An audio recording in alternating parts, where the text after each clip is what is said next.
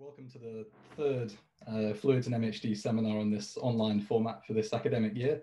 So today we've got Stéphane Le Dizès from Marseille, and Stéphane did his PhD in the early 1990s in Leeds in Paris. Then he had a short postdoctoral position at UCLA before then moving to a CNRS position in Marseille, where he's been since then, and is now director of the Institute. And he'll be talking today about internal shear layers in rotating and stratified flows.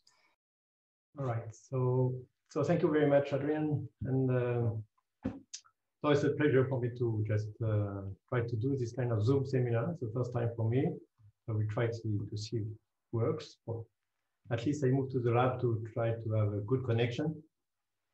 So IRFE, it's a fluid mechanics lab which is south of Marseille, south of France, in Marseille. We are doing both experiments and fundamental theoretical studies. And today I'm going to talk about internal shear layers in stratified and rotating fluids.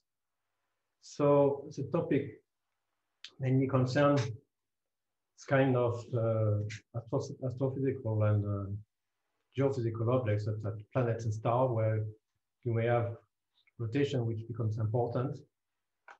And also the ocean, where you have stratification, which is an important aspect of the fluid, or as well as the atmosphere. And what I will be discussed today is mainly on what kind of response that you can have in this rotating and stratified fluid when you subject the fluid to an harmonic forcing.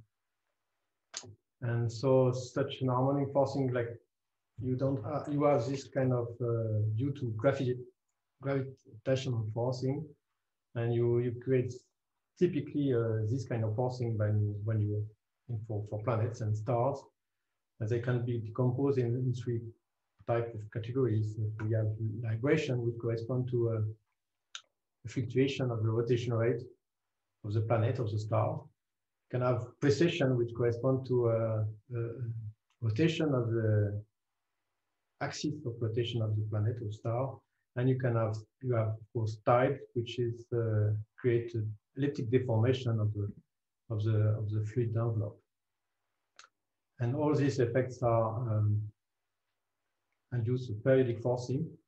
And what I'm going to look at in this talk is mainly something that occurs within the fluid, which are these internal shear layers. So here I have just give you two examples that you can find in the literature. It's in the case of the ocean, where you have a tide on a topography, and you create in certain conditions rays which are very localized, and this is kind of structure that I'm interested in. And you have the same type of behavior or feature of the fluid, where you have internal shear layers that develop also in rotating fluid. So this is a simulation by Adrian and his group. For particular forcing, this is a tidal forcing, is that it? But for particular frequency, you get a circuit which is closed, and you get this internal shear layers. And this is what I'm going to look at in this talk. And so I will discuss this structure, and I will also look at what happened to this structure when they reflect on boundaries. And we know that for this example here, when you have a beam that interacts on a boundary, it reflects, but also it can generate a superharmonic contribution. So I will discuss this aspect for these internal shear layers. And it may also create meanflow. And I will discuss this also. So mainly the outline will be, we mainly have three parts. One part which should give you some basic large introduction on what kind of harmonic response you can expect in stratified and rotating fluids. And then I will move on the internal shear layer for its general structure and how you can generate them by libration. Then at the end, I will consider the reflection of such a layer on a boundary and all the nonlinear effects you have in that case. So let's start from the basic. So the framework we are I use in all my talk and all my studies is actually the basic case where you have rotation and stratification. So I assume that you have a uniform and constant rotation of the fluid, which is defined by the angular rotation omega. And I assume also that I may have or not stratification along the same axis of rotation. And we define with a constant uniform buoyancy frequency that would characterize the stratification of the flow. I have diffusion effects, the viscosity, and the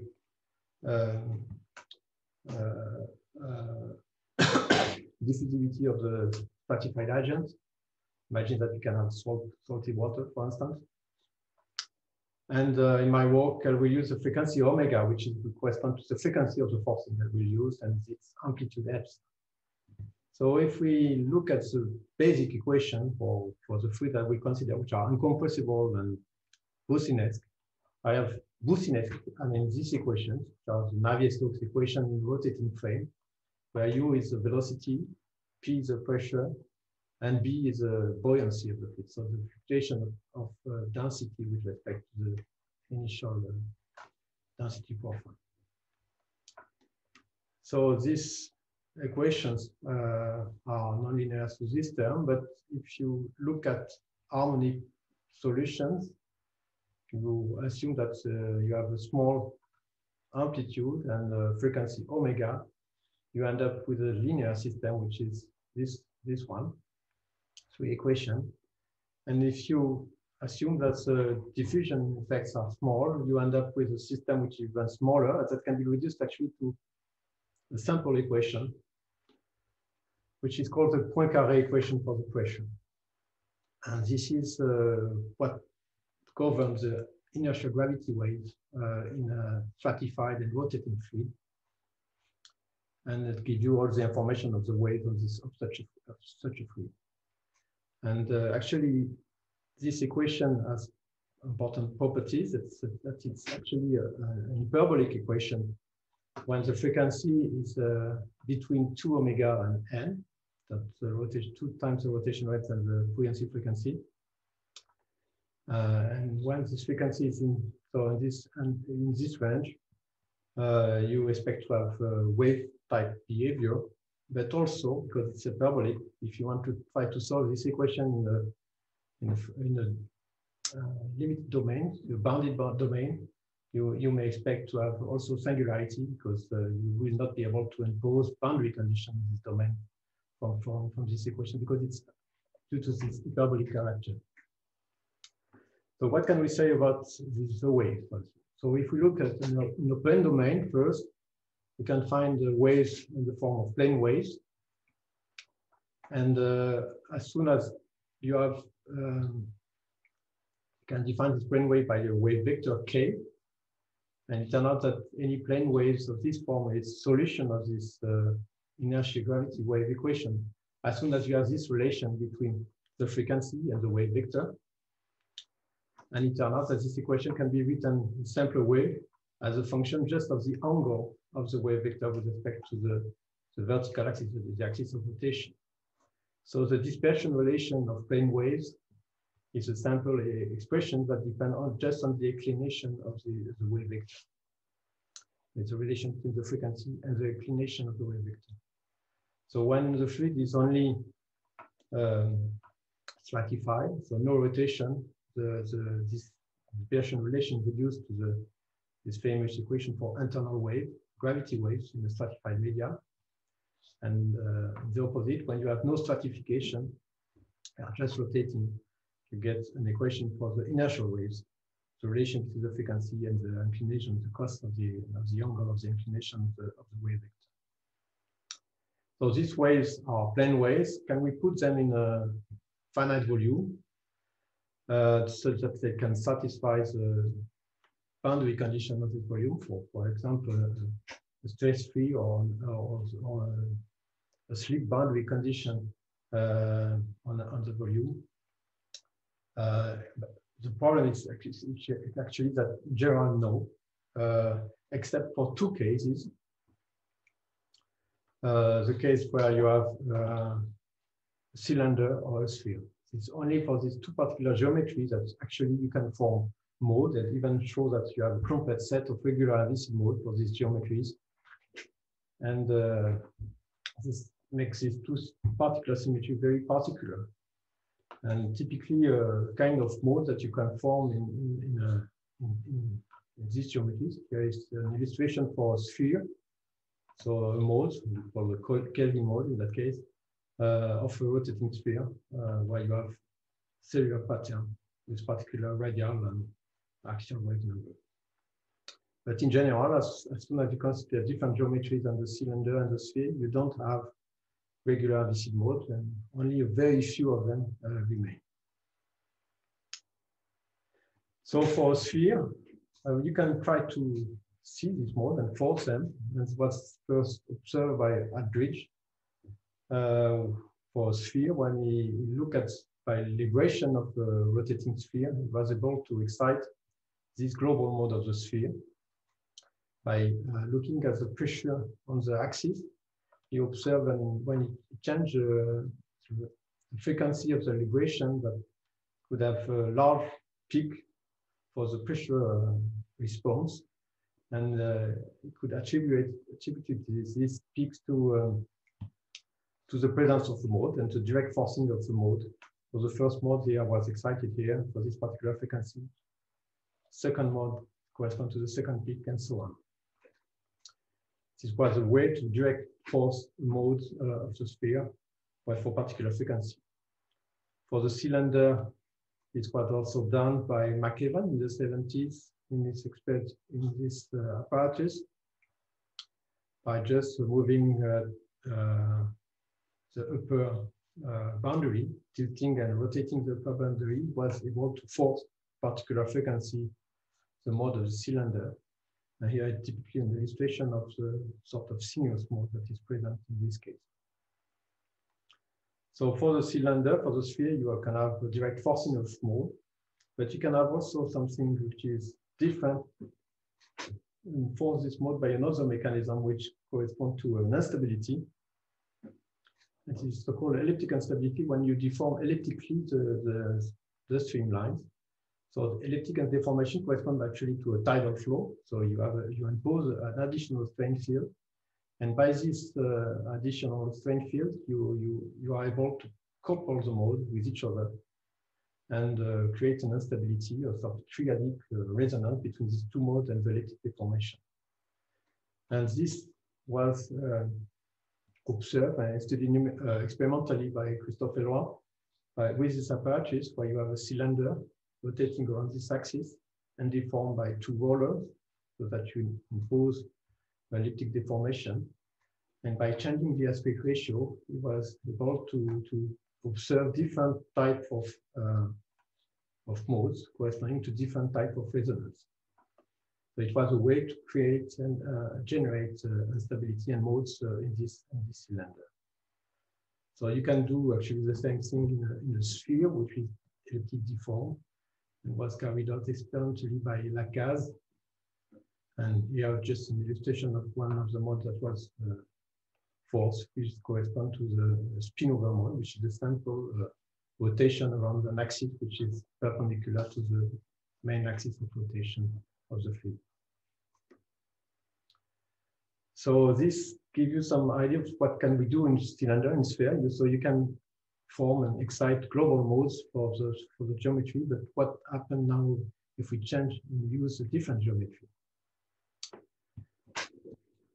So this comes, where things becomes more complicated. That's because, so we can go back to the equation and try to look at what we can get from the equation, and what we do for the hyperbolic equation. Typically, we look at the characteristic line and try to look if you have a localized perturbation, where this perturbation will propagate in the fluid. So if we have an oscillation, localized oscillation, the characteristic line in that case are cones. So it means that the perturbation will propagate along a particular direction, which have an angle theta with respect to the horizontal axis. And this theta actually is related by to this equation. Turn out it is actually the same equation that we have for the plane wave equation for the wavelength vector, where theta was the angle with respect to the vertical axis in that case. So the propagation is along a direction which is theta with respect to the horizontal plane for this case. So if we have a finite domain, you can try to look at what this characteristic will go and reflect on boundaries with the same angle. And if you have an axisymmetric domain or 2D domain, you can imagine that you can look at the trajectory in the cross section and try to study whether you obtain periodic orbits, quasi-periodic orbits, or other attractors patterns. And among the questions that you can have for this case is actually, can we connect the presence of modes to the pattern that you get from the characteristic lines? These are among the questions that are remain open. And can we have always a link between the pattern, which have to be maybe ergodic or fill the domain to obtain regular mode? Or do we have something more singular as soon when you have attractors? These are the kind of questions that we can answer for this system when you are not in a cylinder or in a sphere. And here, typically, what an exercise that we can carry out for this geometry with particular geometry, which is the configuration of a cylinder with a section of a cone inside the cylinder. So we are not in a perfect cylinder geometry, so we do not expect to have regular mode, a complete set of regular modes. And if we try to look at the rays and the response that the fluid create when you have libration in geometry, here is typically what you get. The two examples. So libration of this geometry at the frequency omega, very large omega at 0.47, so which is just rotating case here. You can have typically an attractor for this frequency, which is visualized here. So all the lines are colliding on this picture. And we do observe when you do the simulation of this situation, a pattern where you see the trace of this attractor. But this is not always the case. You may have a weak attractor or something, a picture which have particular structure which is visible when you plot the rays. And when you look at the pattern of the velocity, you may have more structure look like a mode for this geometry. So the relation between rays and mode pattern is, the response is, there are some indications that can have relation, but it's not a one-to-one relation. It's not easy to solve. And there are no general results for whatever the geometry actually. So the attractors have been, the subject of many work, and for the rotating shell geometry, there are many papers by Riotor and his group, where they try to look at the relation between the modes that you have in a shell, a rotating shell, when you add some viscous effect, weak viscous effect, and the structure of the attractor. And what he obtained was that he do observe some modes that are related to the attractor pattern, and the mode tends to be localized where you have the attractor. But how is it always the case? Is it a one-to-one relation? This is not clear even for the shell geometry.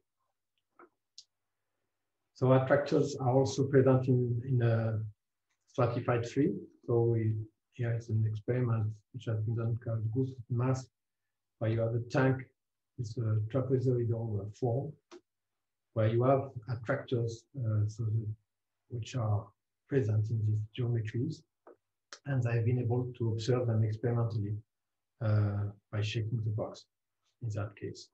And you can observe them also numerically by moving this boundary, I guess, in this case. So attractors are present, and they correspond to response of the fluid. And or in the inviscid limit, I mean, they correspond to singular solution.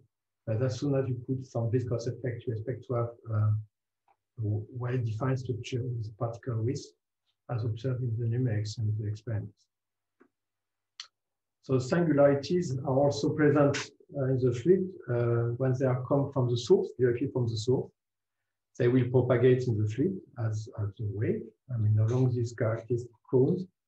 And so there are two examples where you see this kind of propagation of singularity associated with the boundary.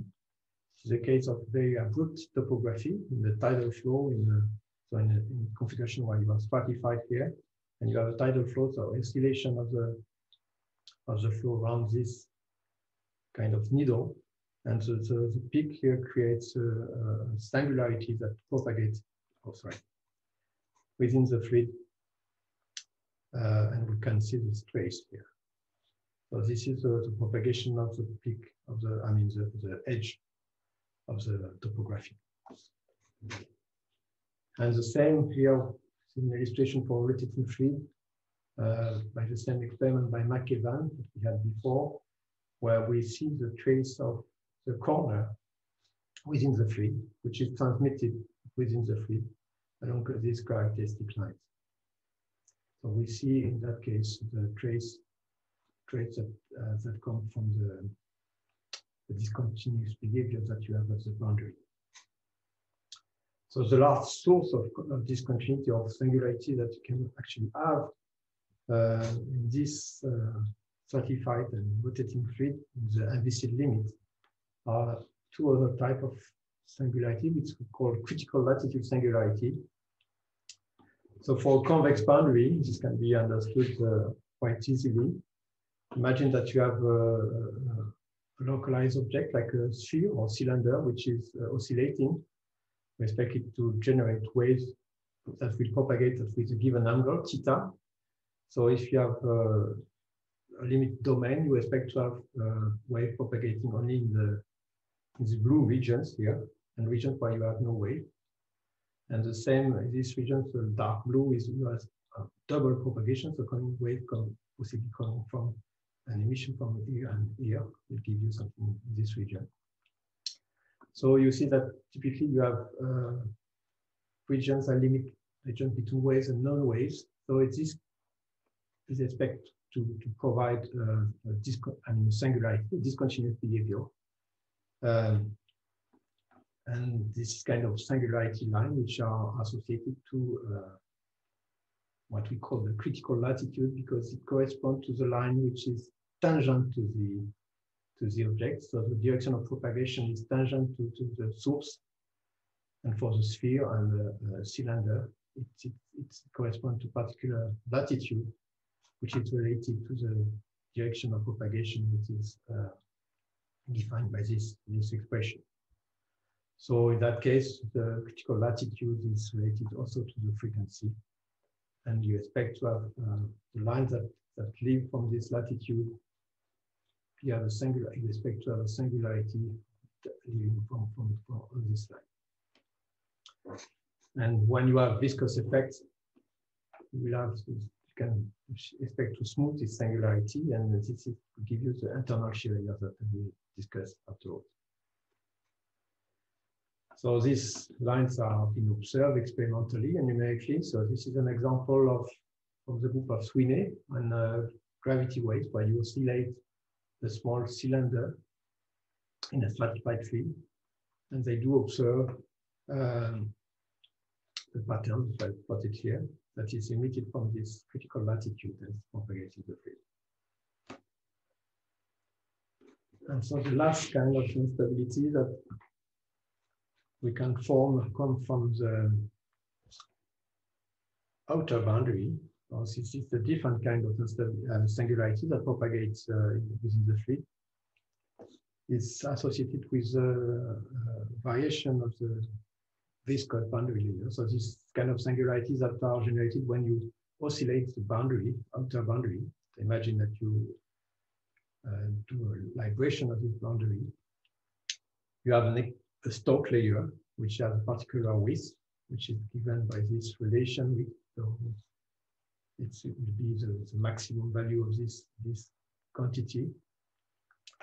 And this width actually blow up for particular latitude. So this width depends on the inclination of the boundary, and for particular inclination, you have a blow up of the boundary layer. That means that the boundary layer change of scale. And view from the bulk, this forcing means that you have a kind of singularity at this point, because there's a boundary layer change of width. And this singularity will propagate also within the fluid. And this is what has been observed when you look at the precession motion of a sphere for low Ekman number. You get structure, in particular for the radial velocity, that are visible within the sphere, that are associated with this stability. I mean, this not instability, this singularity of the boundary layer. And this, so you have something leading from this particular latitude, which is 30 degrees for this frequency, which is correspond to omega, or large omega here. So it's at 30 degrees for non-stratified fluid. So you have a wave emitted from this point that go to the South Pole, and you have the symmetric that go to the North Pole.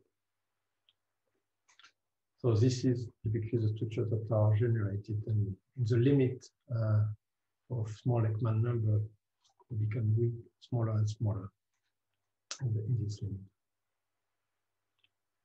So this gives you a sort of panorama of this kind of behavior that we have for in this rotating stratified fluid in a finite domain or an open domain. And here I'll just summarize or just say. So typically, as soon as you have put some viscous effect or diffusion effects, the problem can be solved. I mean, you have an elliptic problem and well posed, and you can find actually a response, whatever the domain. And but the question is, what happens when the viscosity goes to zero? Do you get something singular in the domain or not? Or is it related, or can it be related to the non-viscous problem? So when the frequency is not in the inertial gravity frequency range, you have no problem, because actually the non-viscous problem can be solved, and you have a regular problem, and actually you can find the solution in this limit, and you have no singularity when the forcing is come from the boundaries, whatever the structure of the domain, or an open domain or spherical shell. Problems come when you are just in this range of the frequency. So in the inertial gravity frequency range. And depending on the geometry, you have for the sphere and the cylinder, so you have regular DC modes, so we'll have no problem to decompose the forcing of this mode and the solution. You may have some trick try to find the resonance, and you may have weak singularities that come from the corner of the critical latitude from the outer boundaries. So when it's green, it's maybe you have the main result. When it's orange, you have just good understanding, but only partial results. So when you go to a spherical shell or to other domains, so you still have DC modes which are present, but most of them are not present, and you have other modes, and it's not clear so far how these modes or they are related to attractor or critical latitude singularity. We have some correspondence, but there are no general theory for that, and even less things are known concerning whether these modes will be able to resonate or not, and what will be the frequency response or the amplitude when they are forced from globally from the from the boundary. And we have very few information also for this domain concerning the critical latitude singularity from and how their structure.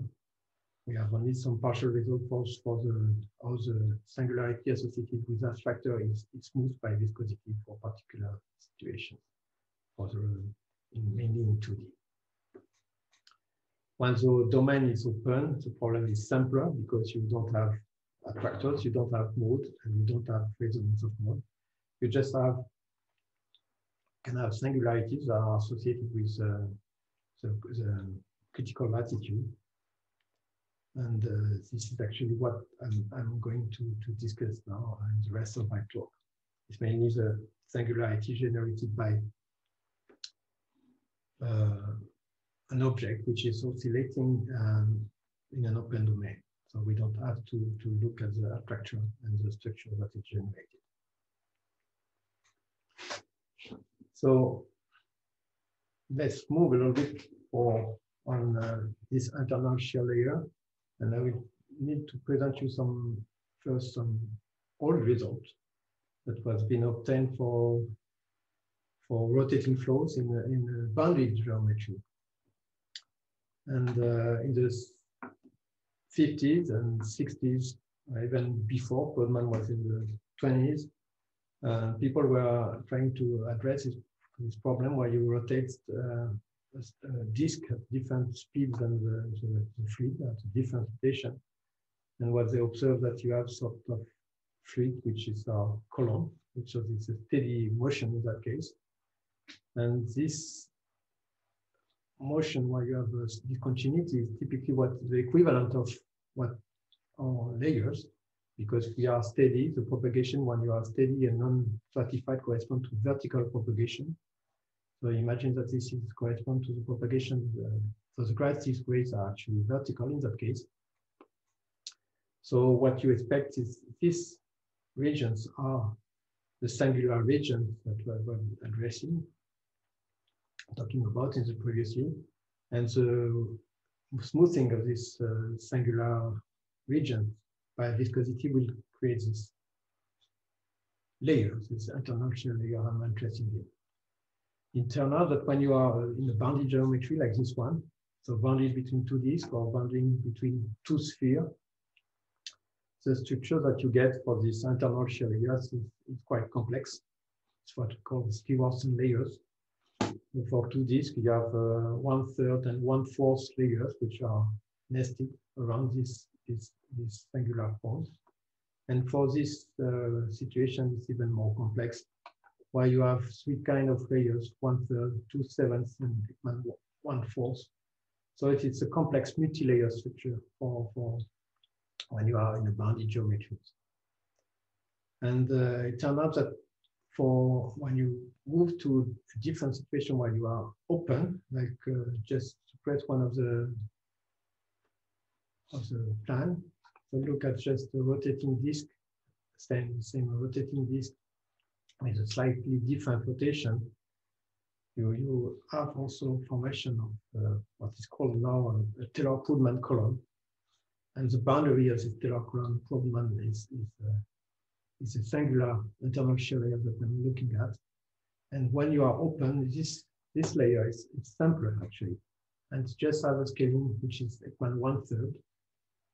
So it's a single layer structure, and it's why actually what I'm going to show you for in general case when you are oscillating, it's actually simpler for this case when you are open. And it turns out that this layer also have a self-similar solution, and then we can we'll see that we are going to be able to use this solution that was introduced for this case. I mean, more than almost 50 years ago, for this kind of problem, for the problem I'm going to, for the periodic case. So the problem that I'm going to look at is mainly this case, the rising disk. And for this riding disk problem, the self-similar structure of this internal shear layer was provided by Moore and Sachman in the 69, he introduced this family of functions that depend on a single parameter m, and which characterize propagation along this trace of singularity that was created here. And the nature of the singularity is corresponds to this parameter m. When this zeta goes to infinity, it corresponds when this will be your self-similar variable. Zeta goes to infinity, z goes to 0. So when you get close to the source, you have behavior which behaves as r minus a as a power minus n. So it gives you the nature of the singularity at the source here. So Moore and Safman show that this equation, we define the Ekman number like that. This solution here, as a function of this variable, the self-similar variable, is an approximate solution as the Ekman number goes to 0, and it gives you a solution where you have an increase of the width of this internal shear layer, that with a function of z as a distance to the source, as z at the power 1/3, and with a dependence with Ekman number at the power 1/3.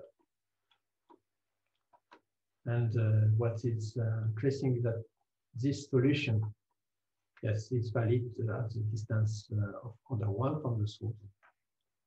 And what Moore and Safman shows that for this case, for the rising disk and rotating disk, he obtains the value of m, the value of the amplitude of this solution, which is mainly an axial solution and rotating solution in this region, which is much stronger than what you have outside.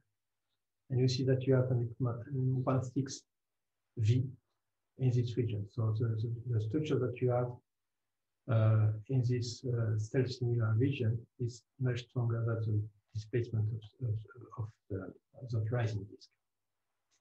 We are really a behavior which corresponds to singular behavior, and it's typically what we have kind of thing we want to see.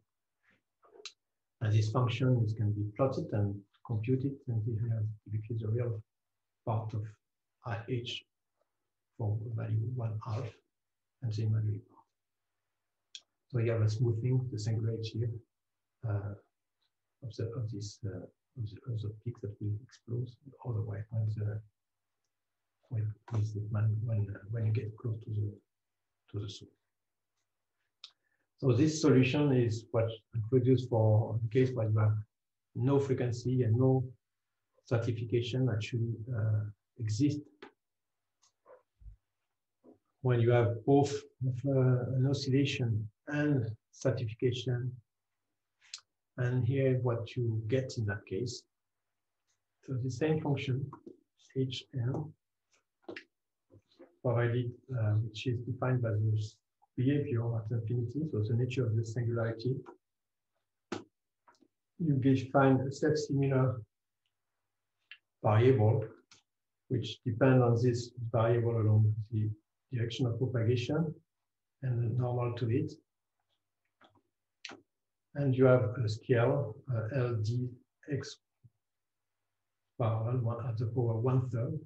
So you get an increase of the width of this this rays, this internal shear layer. And you have this, the main behavior is along this axis, and we have the same azimuthal direction here. We have the same order behavior. And when you are stratified, you have also a variation of buoyancy with the same order. What is smaller is actually the normal velocity to this axis. So the question was, this problem is what is actually the general, what is the strength of the singularity, and what is the amplitude of the solution when you try to oscillate this kind of object. So we can redefine, if we normalize this by define an Ekman number with a characteristic frequency and a scale, you can write it this way, where you have the Ekman number 1/3 that appears and the dependency with respect to the distance to the source. And the coefficient here is a function just of the frequency, the angle of propagation, and omega, and also if you add diffusion effects on the stratification of the quantum number. So this is the solution of the problem when Ekman goes to 0, and it's the leading order approximation. We have corrections, and that's the order Ekman 1. So we have tried to implement this solution and try to see whether we can describe this flow generated by two solutions, which are the case where you have a libration of object, which is a sphere or disk. And so we consider these two cases. So we assume that we have a rotation of the volume, and assume that the sphere or the disk is slightly have an additional movement, which is defined by an amplitude epsilon and its frequency omega. So this is typically the case of the libration in open domain. And when we do the simulation of this problem, here what you observe for spheroid and for this, for the same parameter, same amplitude epsilon, same frequency of oscillation, and for a given Ekman number, for a case where you are just rotating, so no stratification. So if we stop at a given instant here, we see that actually this structure is very similar, even for term of form, and we may imagine that if I try to stop at the same instant, we are typically the same kind of structure, and it looks like the same actually when you have liberating disk and liberating spheroid. But what we observe is that we do not have the same for both cases, and because if we look at the scaling that we have in terms of Ekman number, what we observe is that we observe something different for the spheroid and for the disk. For the disk, so we have libration, so we have create stock layers that will have Ekman effects. So you expect to induce mean flow in the domain of the power 1/2, so it's a small domain, and you have a singularity that generates a ray at the power Ekman 1/6. Because you are in a cylindrical geometry that you are propagating on cones, you have sort of focusing effect. So it's why you have a larger response on the axis when you reflect and you continue propagating. Another that when you do the same for the spheroid, you get a larger ray, which is Ekman 1/12, and so a larger also value on the point where you collide on the axis. So why do you obtain this, and how can we prove that? And the way we did it is the following. I just give you an idea of the proof, and how you can actually show that the Ekman 1/12 asymptotically. And the way you do it is actually you look at the solution in the boundary layer and try to match it with a solution, the solution that I presented to you, which is the internal shear layer solution, the self-similar solution, without prescribing the amplitude and the strength of this solution. And when you try to look at the matching of these two kinds of solutions in a region when you get close to the singular point, that's the critical latitude position, we do have normal velocity on the boundary layer that blow up. And we do have also blow up of the solution when you get to this solution, and the matching of both is possible only for particular values of m and c0. So it appears that this condition and the scaling for the amplitude of the internal shear layer, amplitude at the power Ekman 1/12, come from compatibility condition between the boundary layer and the internal shear layer solution. So we have checked numerically the scaling and this amplitude. We have no parameter here. What I should say also maybe on this relation is that you see that we have a capacity. Here. Capacity is the local curvature at the critical point. So I tell you that the flatter you are, the stronger you will have as an amplitude. And if you have a peak, you have a capacity that go to infinity. So you expect in that case to have a smaller amplitude. So it's why maybe for the disk you get a smaller amplitude because you have a peak. You are not flat anymore, close to the critical latitude.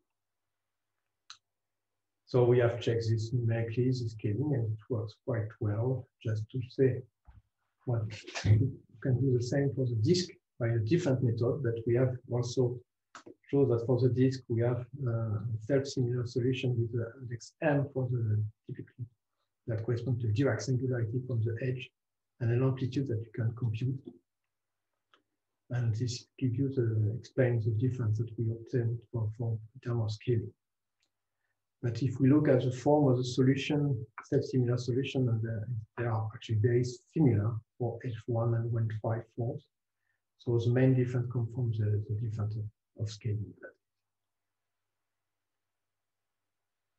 So just to finish this part and just say that my point was for the harmonic response.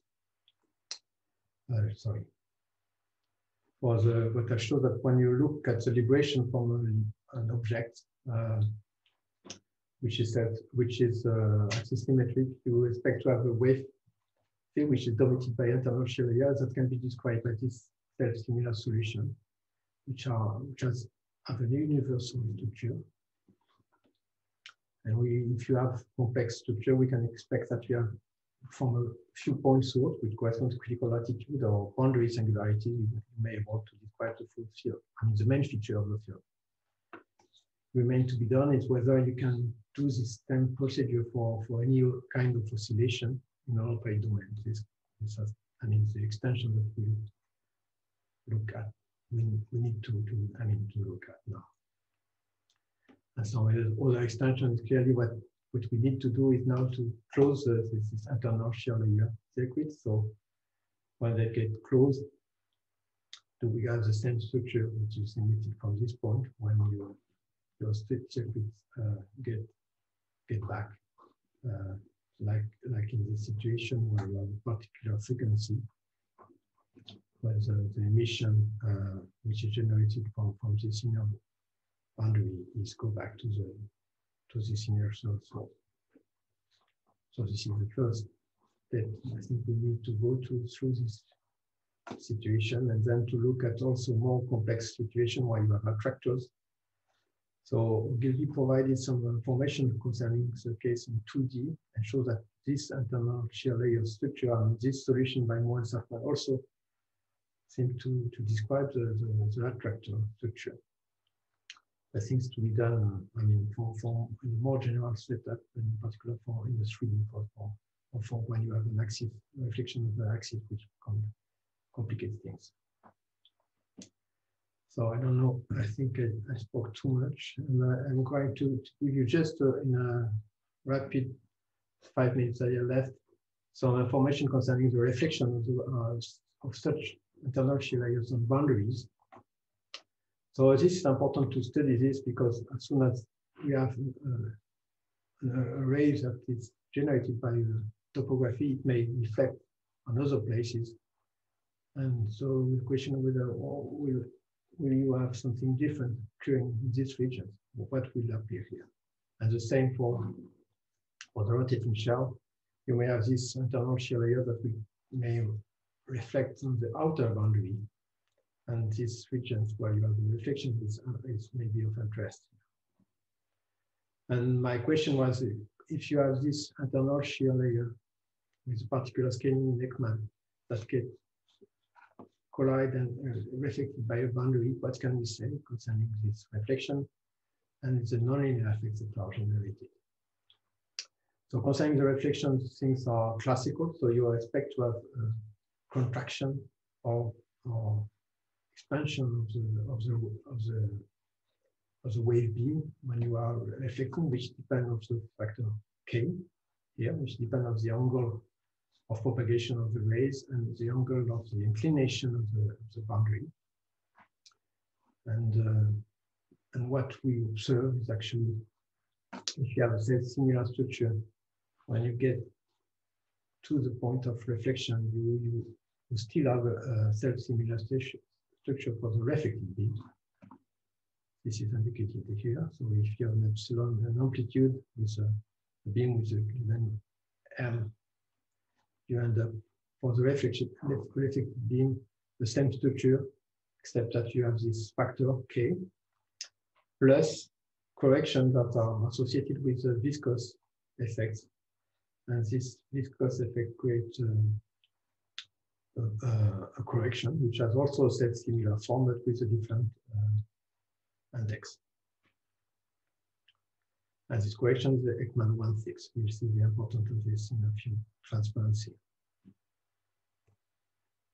And if we look at this beam, it turns out that if we look at the nonlinear effects, so within the beam, the Reynolds threads is just the square root of the amplitude. But when we get close to the boundaries, this incident beam can interact with the reflected beam. So this will increase the Reynolds stress, and you have much larger Reynolds stress close to the boundary where these two beams interact.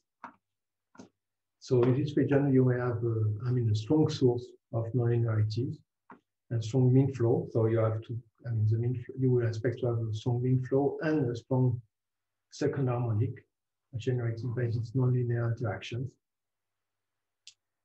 And if we look at just, for instance, the second harmonic, here's what we observe, depending on whether the frequency of the two omega is within the inertial frequency, inertial gravity frequency range, we have on a beam that is created. And this mechanism is actually similar to the interaction of two beams in that case. So this phenomenon is purely invisible.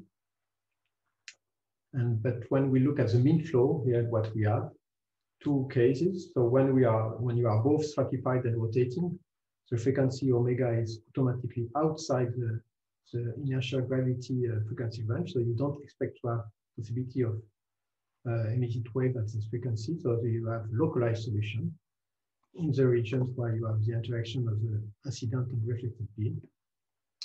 But as soon as you have no stratification or no rotation, things become different. For instance, for the case where you have no stratification, you can propagate Taylor columns, and you observe that you have a possibility of having a mean flow far from the region where you have this strong interaction. The scaling is slightly smaller than the interaction zone, but it's still larger than 1. So Ekman minus 1/6 in this region. And you have a similar phenomena for non-rotating but stratified fluid, where you create horizontal sheets that are developed far away from the interaction zone. So these effects are due to viscosity. If you don't put the viscosity on the boundary, you don't have this new mean flow. It's really important. It's actually created by the corrections, the viscous corrections that are of the reflected beam, the Ekman 1/6 correction to the reflected beam that is responsible for this mean flow here. So to conclude that because the incident beam is actually is quite universal, we can expect to have also nonlinear structure, nonlinear correction, which have also an universal structure that mainly depend on this index M. So this nature of the singularities that give rise to this internal shear layer. And what we have shown that is actually that the interaction of the incident and the reflected beam keeps the same self-similar structure and is responsible for a double harmonic beam if the twice the frequency is within the inertial gravity range, frequency range, or only to a localized mean flow correction of the same order. But when you are non-stratified or non-rotating, you have an additional mean flow correction. And all this can be computed in general. I mean, it's also universal. And this is the main feature of this, this effect. And I guess I have used my time, and it's time to close this lecture. And so I thank you very much for your attention. Just to mention that main result of this, what I just proposed today, have been published in GSM.